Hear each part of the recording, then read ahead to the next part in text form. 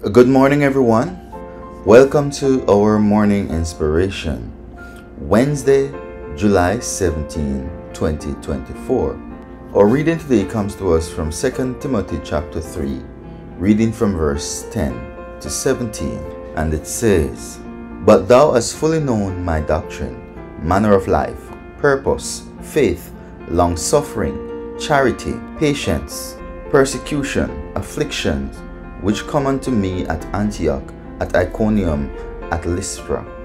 What persecution I endure, but out of them all the Lord deliver me. Yea, and all that will live godly in Christ Jesus shall suffer persecution. But evil men and seducers shall wax worse and worse, deceiving and being deceived.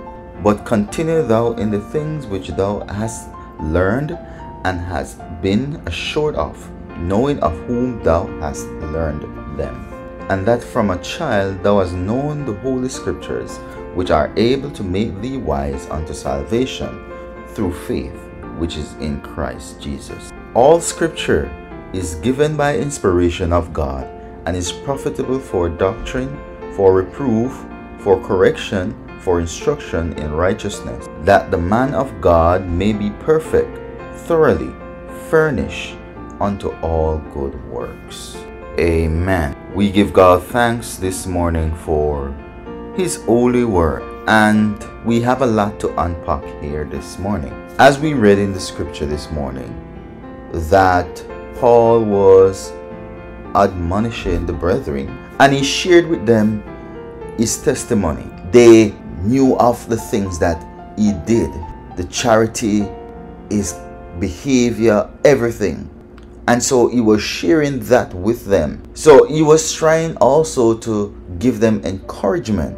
And at the end of his testimony, his words was that all of us who keep the word of God, all who live godly, will suffer persecution. And why is that? Because remember that the enemy is at war with God. And for those of us who align ourselves with God, He is going to what? Treat us with great hostility. As the Bible tells us that He has come down having great wrath, because what? His intention is to deceive and to destroy, because He knows that His time is short. And so if it is a case where you have decided to walk with God, it don't mean that you're gonna have an obstruct walk. You will suffer blows from the hand of the enemy. Now, he doesn't stop there. He continues by saying that those who continue to allow themselves to be seducers, those who fall prey to the deception of the enemy, those who continue in sin, those who continue to persecute those who are living according to God's will, those who attack the very nature of God in His faithful people, they are only being deceived to do so, and they themselves become deceivers, and so they will only get worse and worse if they do not repent. So sin can only get worse, it can't get better. And so we have to be mindful of that. Sin is very dangerous. But Paul admonishes that we should continue in those things which we have been taught. He says that what? Thou hast learned and hast been assured of. So the things that we have been promised in God's word, the things that we believe and understand to be true in God's word, we should hold on to them, right? Knowing of whom thou hast learned them. So in other words, keep in the front of our mind God, who is the great teacher of these things. So these things, they do not come from man. Man may be used as a vessel, but these are the words of God, and that is why we must hold on dear to them. Don't let anybody deceive you. Don't let anybody trick you to believe that what you believe is not what you believe, or is not the truth. The truth is the word of God, and if you are following the word of God, then you are following the right way. And he continues. He says that from a child, thou hast known the Holy Scripture. So some of us, we have been taught the Scriptures growing up. And throughout our life, as we continue to study, the Scripture, it made us wiser. It helps us to make better choices. It helps us to keep out of trouble. It helps us to do the right thing. So studying the Scripture, you can't lose. You cannot lose, because it will only make you wiser. But for those who have turned their back on the Word of God, they continue to make foolish mistakes because what? Either they don't know better, or they refuse to accept what the Word of God says, and so they make decisions on their own merits. And so he make it clear to us that what? All Scripture, it is given to us by God through inspiration, and it is good for doctrine. So it is good to teach doctrine. So if you want to know doctrine, if you want to know truth, if you want to know the gospel, then you need to accept the Word of God, because it is pure, because it comes from God.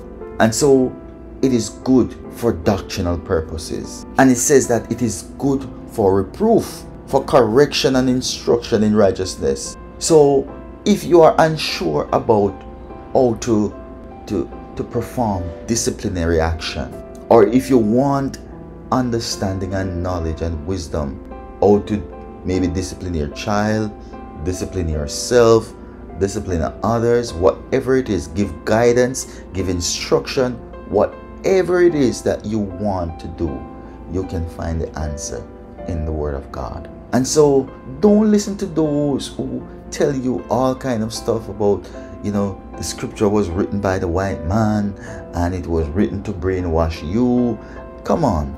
Intelligent people don't speak foolishness. And for those who continue to believe those kind of things, it means therefore that they are ever learning but never coming to the knowledge of the truth. So they are just acquiring knowledge for knowledge's sake. Because if you are wise and if you claim to be a person of wisdom, then you will clearly see that the Word of God, it brings harm to no one, and it only points you in the right direction. But you see, that is also a plot of the enemy to keep people from knowing the truth and from doing the things that are right. And so they come up with all of these fables and all of these things so that people will be discouraged from knowing God and from having a relationship with Him. But studying the Word of God, if you want to become a better person, if you want to become perfect, so to speak, which the Bible said that we should strive to be perfect, then we cannot do it without studying the Word of God and allowing the Holy Spirit to transform our hearts and our mind. Only God can make us perfect, but we have to make an effort to receive that perfection, and we have to study the Word of God so that we can know what perfection looks like. So the Word of God is basically God having a conversation with us, just like you would have a conversation with a friend, and He's teaching us the things which we are to do, the things that will keep us out of danger, the things that will make us better people, the things that will help us to walk faithfully and according to the will that He has for us. And so my encouragement to all of us this morning is that we will continue in those things that we have learned in the Word of God, and that we will not go off the beaten path. We will not go astray, but we'll continue to trust God that He knows what is best for us, because He's God and He has our best interests at heart. So may we continue to remain faithful and steadfast and never give up, because Jesus will never give up on you. Amen.